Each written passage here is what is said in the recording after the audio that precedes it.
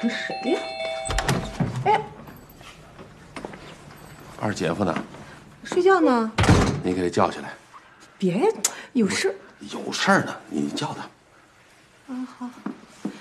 天平啊，赶紧起来吧，老三他们两口子来了。哎呀，喜子，你说你着什么急啊？不就是洗个车吗？我都安排完了。不是那事儿，我找你有别的事儿。啊？什么事儿啊？哎呀，我昨天喝酒了，头疼着呢，想睡会儿。啊？什么事儿？这茶叶是你送给张云的吧？是吗？是啊，这不是赵姨那天拿走那个吗？哦，怎么了？这不是茶叶，里边有东西。什么东西啊？你自己看。那是什么呀？哎呦，你说一盒茶叶，你还给我送回来，你这不打我脸吗？哎，什么东西？这都是。哎，行，我知道了。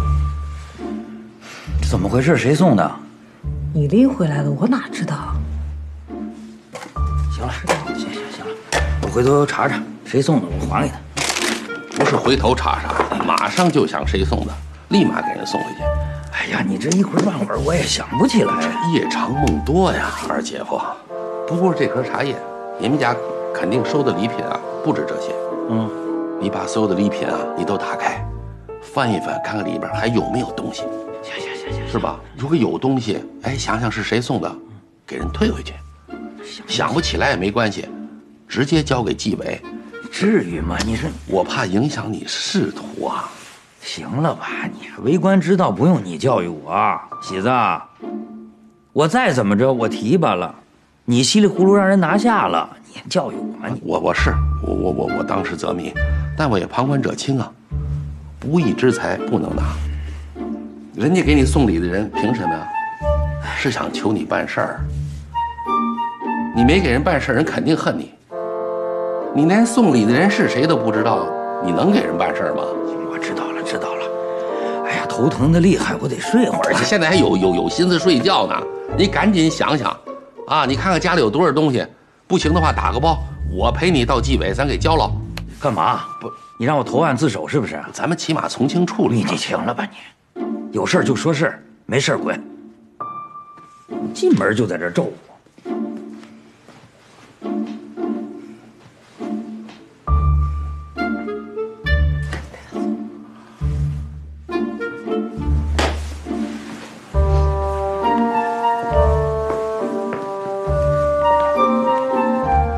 鸡子儿出门，咱滚蛋！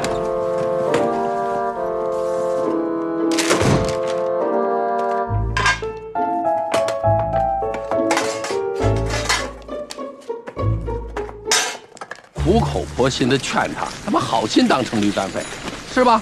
我怎么说他好呢？能不能给我闭嘴？你都把我说到沟里去了。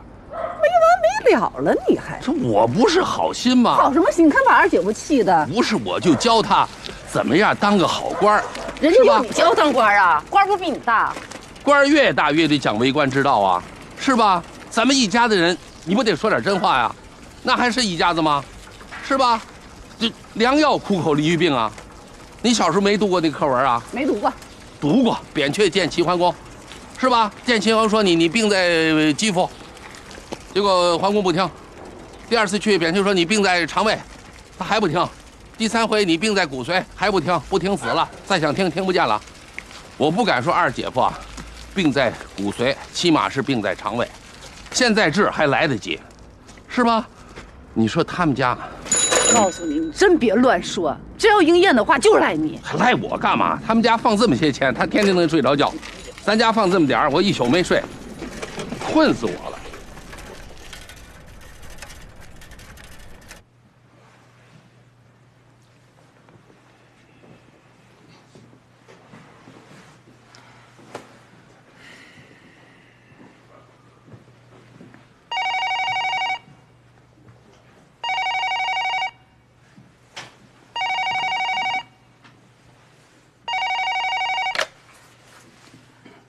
哪位啊？哦，陈秘书啊。哦，好，你说。好，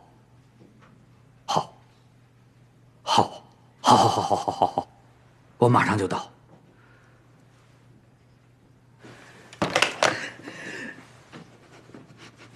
到了。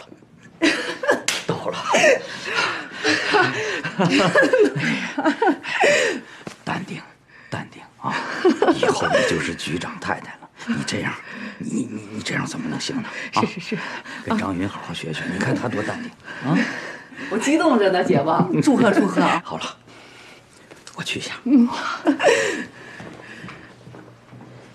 电脑，你用得着吗？我们班好几个同学家里都有了。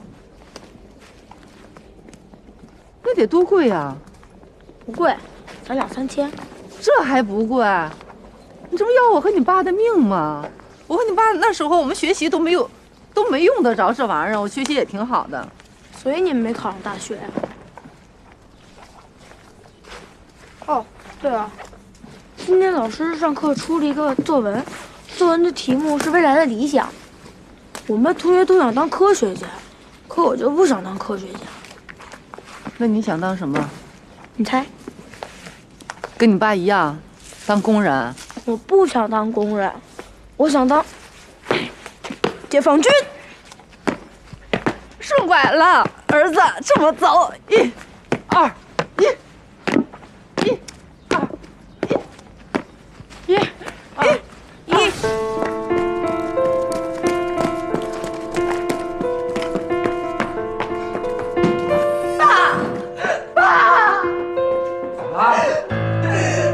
怎么了？彻底完了，这次。不是怎么就彻底的完了啊？我们店面刚才被人带走了，说有人举报他违法乱纪，现在正接受组织调查呢。天明给带走了啊！哎呀，完了，这不真完了。就怨那个唐喜。不是，这跟唐熙有什么关系啊？怎么没关系呀？就是他，天天咒我们天明，天天说我们天明迟早得出事儿。这个乌鸦嘴，扫把星。不行，我去找他，得看他那个嘴。他这个人呢，就是有时候呢，这嘴没把边的，你说叨没完。这你行了，爸爸，你现在还帮呢？你知不知道？天明都已经给我提出离婚了。不是，这跟离婚有什么关系啊？怎么没关系啊？你说咱们这一大家子人，这么多年，谁不是有事就找天明？天明谁没帮过？啊，这关键的时候，我们不说，不指着你们帮我们，还咒我们。那什么，你先别着急，别着急，咱们想办法啊！这个天平不是就是被审查嘛？他这是完了，到那儿去审一下，查一下，没什么问题，也许就放了。你看，闺你别哭啊！不是我想这天明，咱们求他也没办什么违反原则的事儿啊，他也不会办什么违反原则的事儿。这你放心啊，有我呢，到时候我想办法。别，爸，你得想办法呀！你放心，我肯定帮你，这有我呢，不怕。咱怕什么？什么都不怕。天平，你放心，也不会有大事啊。刚才二姐来电话，说二姐不回来了。这完全是我意料之中的事儿。一会儿啊，我去家里，我再说说他。啊？你还说呀你？对。你上回一说就把人说进去了，你可别说了。不对，我是一张嘴，把他，这么快就给说出来了。我上次不说吗？我说他已经病在肠胃了，结果他知错就改，这不出来了吗？我这次再说，他就能病在肌肤。我再多说2回啊，他病就能痊愈了。你没听说过吗？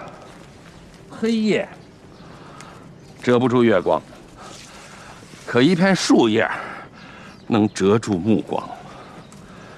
高山阻拦不了攀登的勇气，可鞋里的沙子能阻碍你前进的方向。二姐夫啊，就是心里有沙子，我一定要做他精神上的清道夫。我把这沙子全给他扫干净。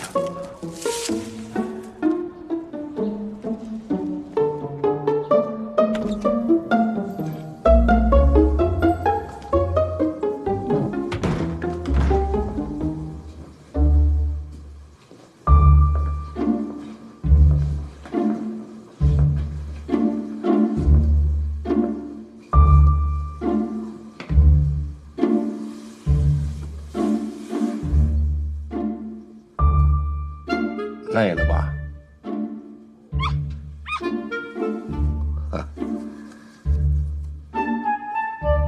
这就叫倦鸟归林。行了，什么时候了，给我开这玩笑？哼，说的对。以前啊，就不想在家待着，觉得家里没意思。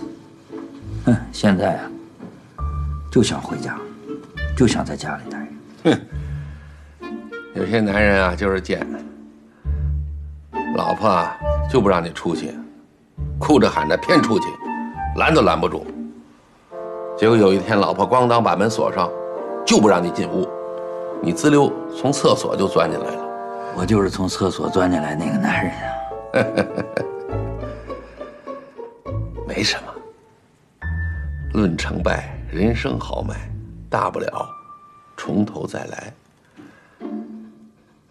你别站着说话不腰疼。不，我是坐着说的。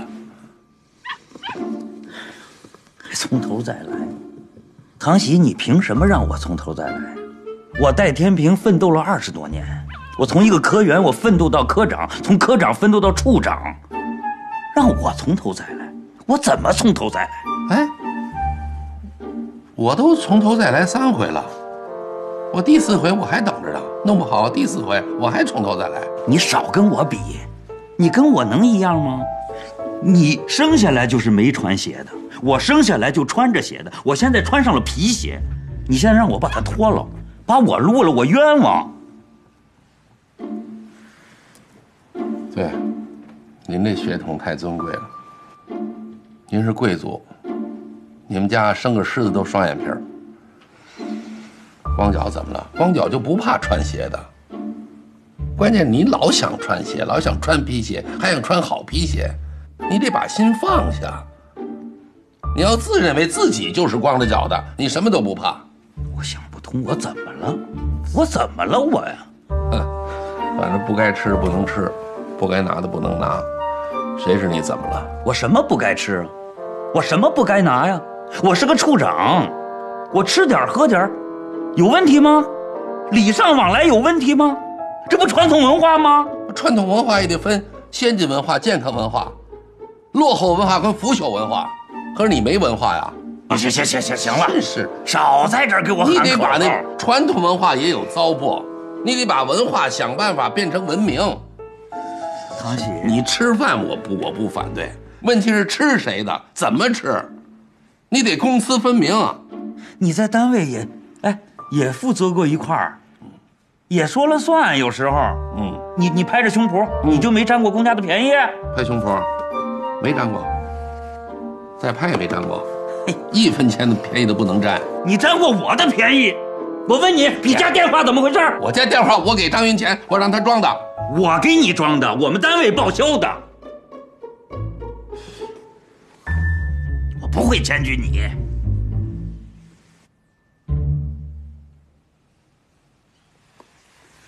那我先回去了。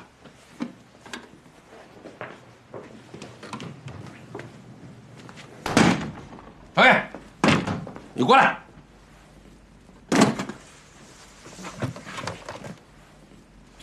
这电话是谁帮咱装的？这每月的电话费是谁帮咱交的？你说呀！咱们俩结婚这么多年，我的为人，我的做事，你比我都清楚。你这么做不打我脸吗？我这一身的清白就毁在他妈电话上了。堂姐，你有点良心吗？我不找戴天平，这电话能装那么快吗？我要给他钱，他非不要，我有什么办法？我装电话是为谁？还不都是为了你的工作方便？我用过几回？你还摔电话？这电话原来是我摔！看在夫妻多年的份上，下不为例，给我把它装好。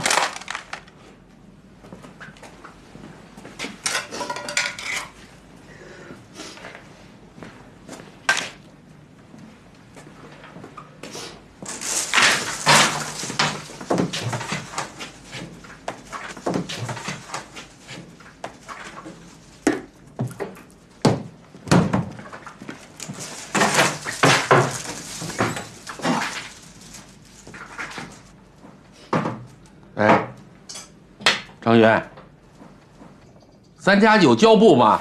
喜子，这个是电话费的钱，每个月我都记着呢，你拿给他吧。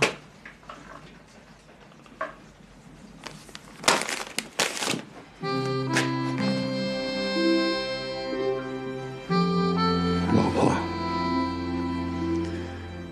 你是不是觉得嫁给我委屈啊？委屈。但我乐意。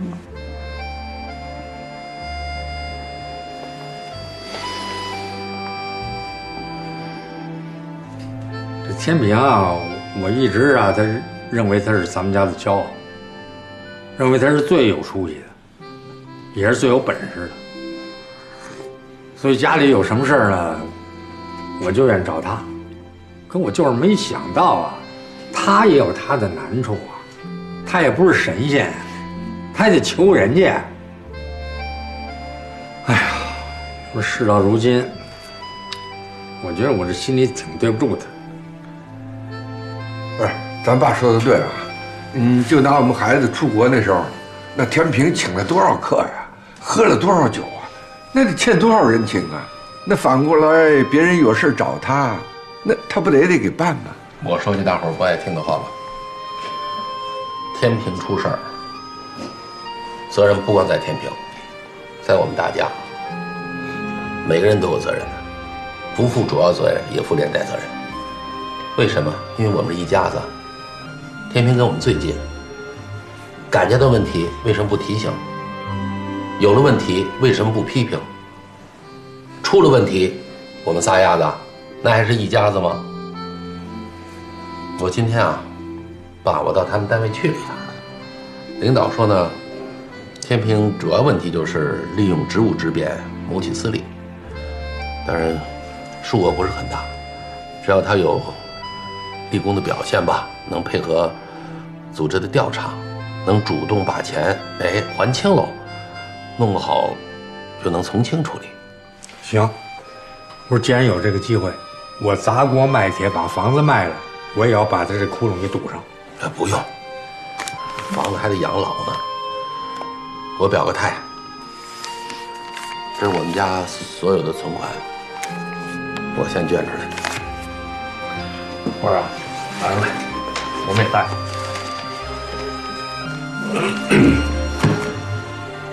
我那存折，我一会儿我也拿出来。爸，我一会儿就取钱去。对，那个，我们也拿。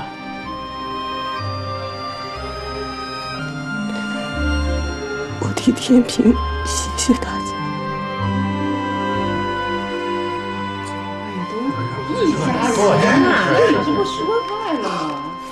来，今儿你看都尝尝我的手艺啊！来大姐尝，我这今天又学了几道菜。大姐，我手艺现在越来越好了。甭说啊，这辈子嫁给给红包。给红包，这不成了这个嘿。行，等会儿，你给我磕一个。为什么呀？过年拿红包给长辈磕头。我姥爷也是长辈，你先给他磕。你赶紧给人家，这都磕头发都没了，这孩子别说话。哎，你说这怎么着？我这五把了，这就是开不了啊！行了，开不了吧？您去年30您算一卦的，1把就开了。您瞅这一年，1把开完了以后，这2、3，这都出事儿。你这开不了挺好，开不了好。你少说2句吧，这大过年的，你这说什么呢？我怎么说？乌鸦嘴。小心小心！快行了，你看自己。行了，别这都放面上。你来呀！你给我看，给我算一把，看能开不开。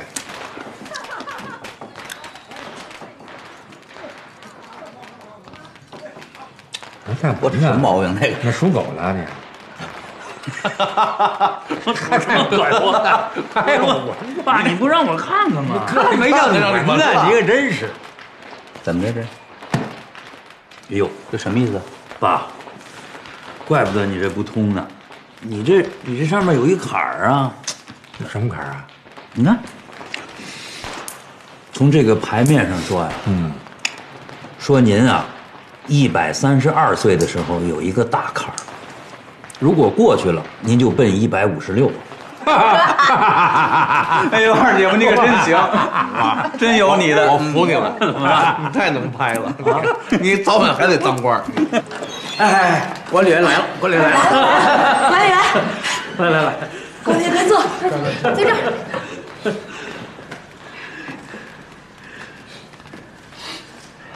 怎么样啊？你们这是干什么？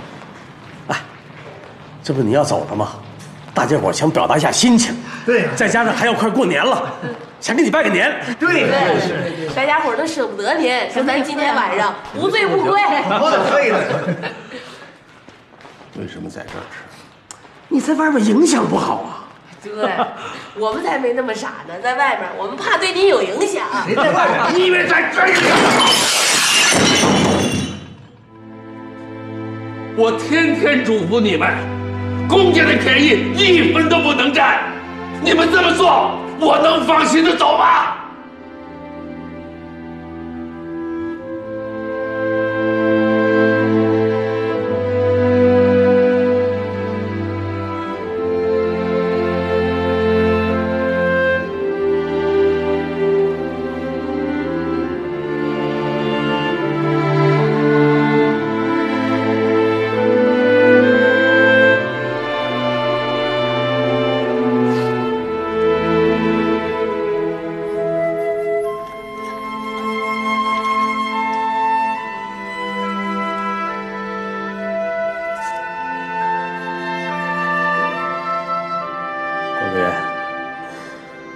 这条鱼是我一大早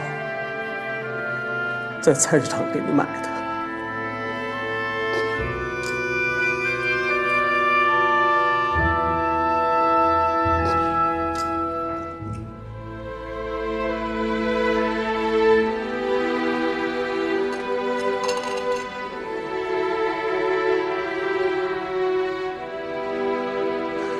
管理员，自从上次猪头肉事件以后，我就没碰过它。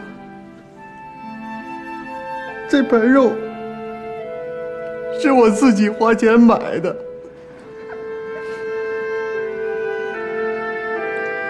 那2瓶酒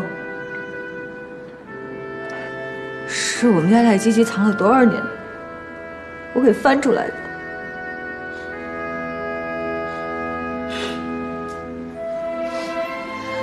那批豆是我昨天晚上自己在家熬的。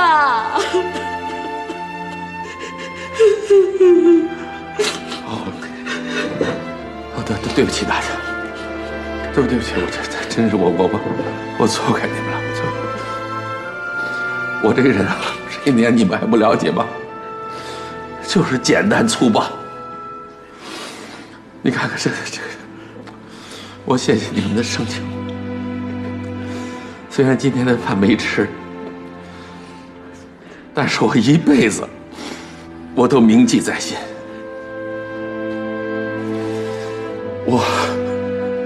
我谢谢你们，谢谢，谢谢啊！管理员，您对我们说的话，我们都记着呢。管理员，你就放心吧，占国家便宜的事儿，这辈子都不会再有了。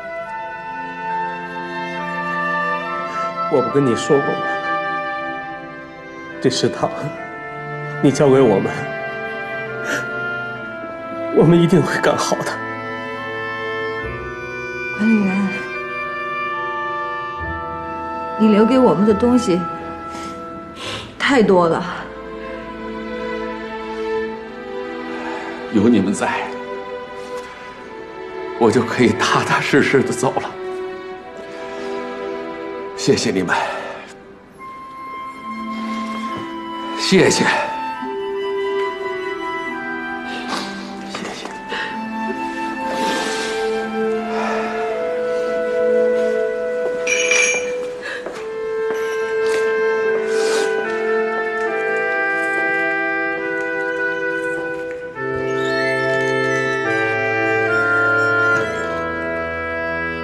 管理员，给你拜年了。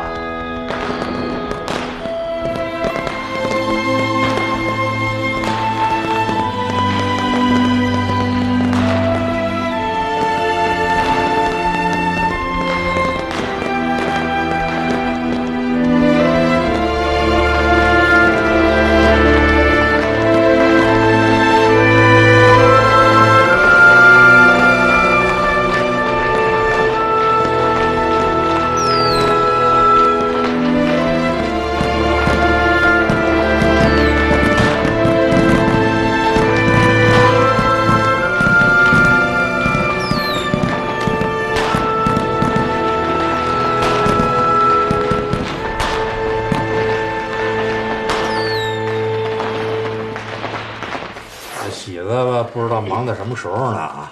这我这菜刀凉了，咱们就吃吧，好吧？好，咱们不等喜子了啊，是不是？对，下面就有请咱们家最高的领导，我爹你们爸爸给咱们先讲话。我说两句啊，这个过去的一年呢，对于咱们家来说呢，是一个不平凡的一年，有喜事，也有不顺心的事儿。今天是年30，咱们就不提那不顺心的事儿，行，咱们就说喜事儿。首先这老四他们俩承包了这录像厅啊，再一个呢就是嘉林和小慧他们这个理发店，马上就要改名成美发厅了，这就提高了一个档次，是吧？当换炮，可以你。老黄这儿呢，老黄这儿我一时半会儿身体很好。爸，我没什么事儿，你就甭提我们了。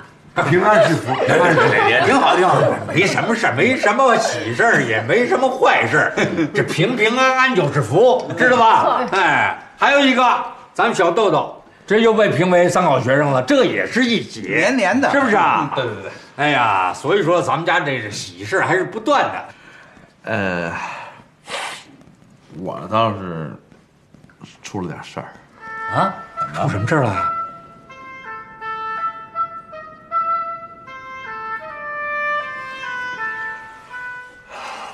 我跟慧儿有了点意外。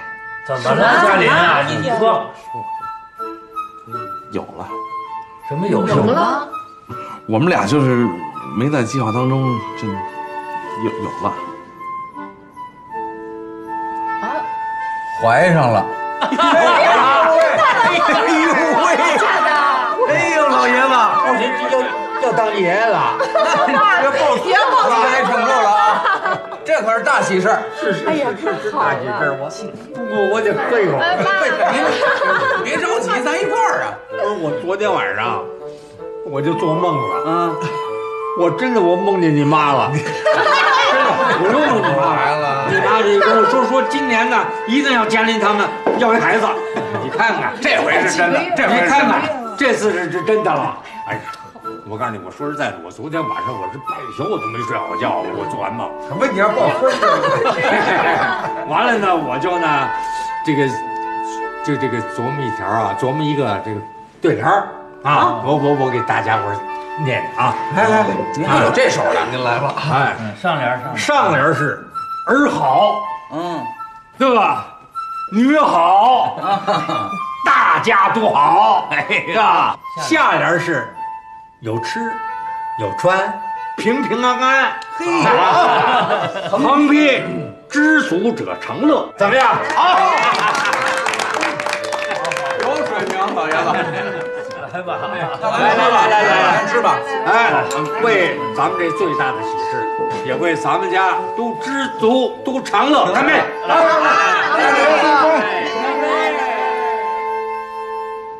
怎么了？退休了，绕不过这弯啊？笑话，我是谁呀？有什么绕不过来的？我早就想退。那你鼻子不是鼻子，脸不是脸的，你冲谁呀？冲你，对我意见这么大呀？当然了，我跟你说，曹副厂长，我退休可以，但是有一件事我必须得办了。如果这件事我要是办不成，我就不退。我还跟您说，这件事必须你得办，你要是不办，我就在你这办公室我就住下了。我知道了，你说的是堂喜吧？对，我就想说堂喜。凭什么？为什么？咱摸摸自个儿的良心，人堂喜哪儿不好，哪儿做的不对啊？干什么事他不是任劳任怨？咱这一个当领导的，说让人上去，就给人弄上去了；说让人下来，就把人拿下来。他这木偶啊，让咱们玩呢啊！从那食堂管理员下来都这么长时间了，一直跟着那给人晒着呢，像话吗？我倒是想把他再送回那个澡堂子，可我不能那么做，我觉得我丢人。就是这件事儿，曹副厂长，你看你能不能办？你要是不能办，我还真就不离开。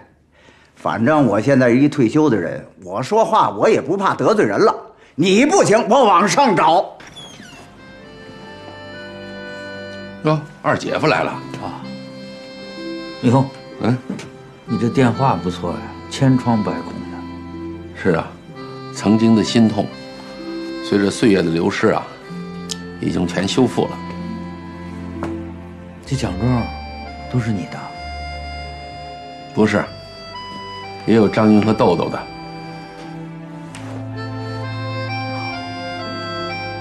喜子，曾经我也有过这么多奖状，我也不记得到底是什么时候，突然觉得它不重要，无所谓了，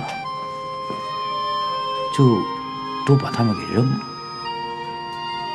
其实随着岁月的流逝，它们显得越来越重要。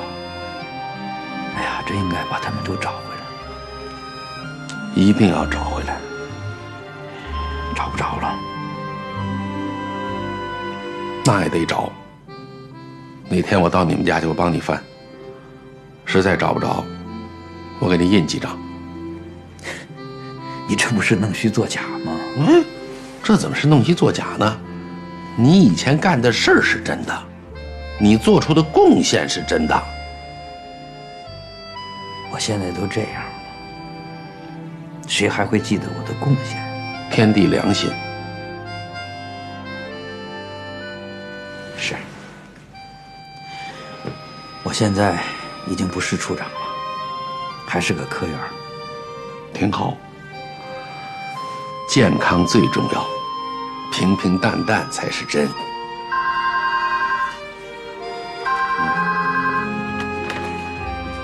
哎，爸，怎么着？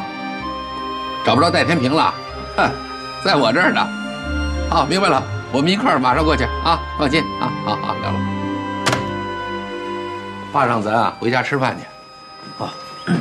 喜子，我就不去了吧。这去呀！我没有车呀，我有自行车，我在前面开着，你在后边坐着，你还是领导。这样，妻子，我也好多年没骑车了，我在前边骑，你在后边坐着。行，我也找找当领导的感觉啊。走。哎，小高，你们这干嘛呢？这是？哎呦，姐夫来了！哎，快叫啊！三姐夫。哎，别什么三姐夫四姨夫呢？唐主任。你们这个霓虹灯别把那个工人俱乐部几个字挡上啊！哪能啊？只能给您添彩，不能给您添乱呢。不是，再说你这霓虹灯也不好看啊，这灯红酒绿的，这像歌厅啊！这都什么年代了啊？您该解放思想了，您的老脑筋该换换了。你们注意点安全啊！哎，您放心，来，赶紧！这俩人是你新雇来的？这我俩助手啊，这叫宋江宁，那叫猪八戒，听着怎么像猪八戒呀？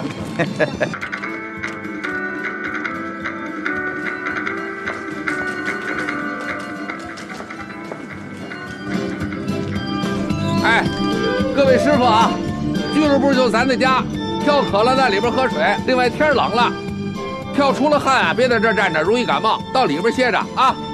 那小白脸不让我们进。哪个小白脸啊？就那个长得跟汉奸似的。他说了不算，你们是这儿的主任，来都进来歇着啊。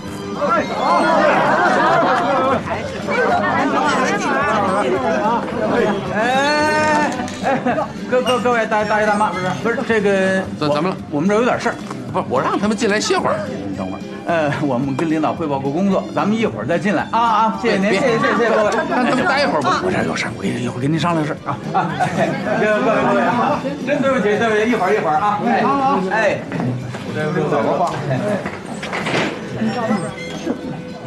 一会儿啊。三姐，这你可不对啊！你是不是搅和我生意吗？我怎么搅和你了？你弄这么帮老头老太太到我这儿来，你不是影响生意吗？工人俱乐部，这就是人家的家，工人之家是没错啊。可是他们在这儿，哪客人敢进来？你要给我弄点年轻大姑娘，还能给我招点生意？这个，没人就是因为他们。我跟你说，这可是工人俱乐部，于法于理于情，人来都是对的。三姐夫，您说的不对，于法于情于理，他们都不该进来。为什么？于法，我是承包人；于理，我早就跟他们说了，不许进来。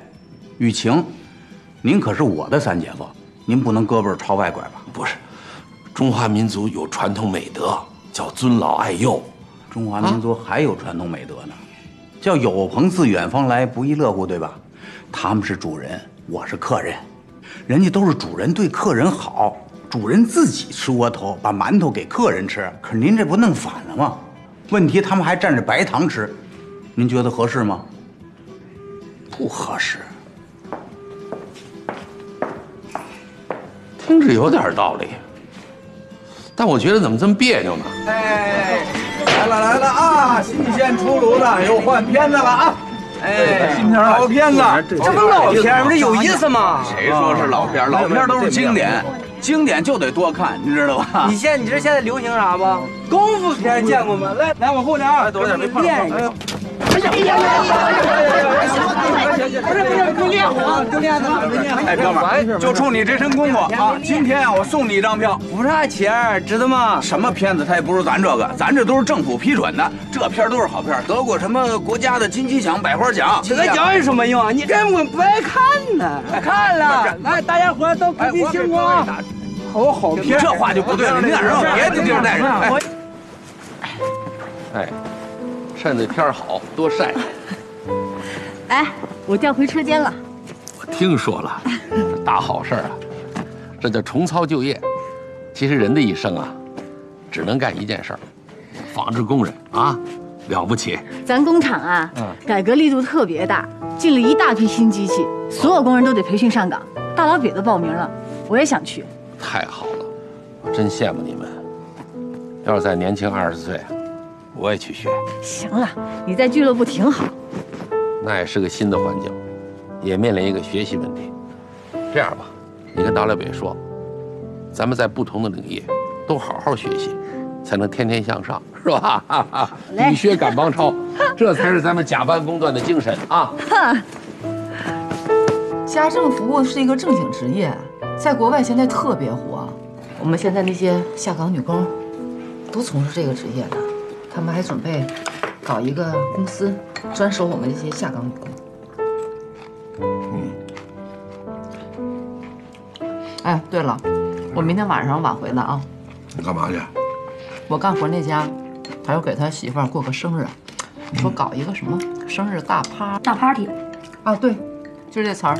哎呦，一跟我讲他那个方案，精心准备的，我一听了之后，这个感动啊，我都替他媳妇儿幸福。你的意思就是说跟我不幸福呗，是吧？我可没那么说啊。不就过生日吗？你老公也给你过一个，是吧？你生日哪天？我生日哪天都不知道，还给我过生日呢，真行啊！下个月18号。多嘴，用着你说吗？我这考你妈呢！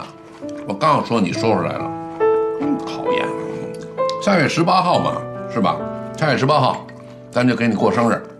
不过你得花多少钱？钱是干嘛的？钱就是花的，有钱不花，丢了白搭。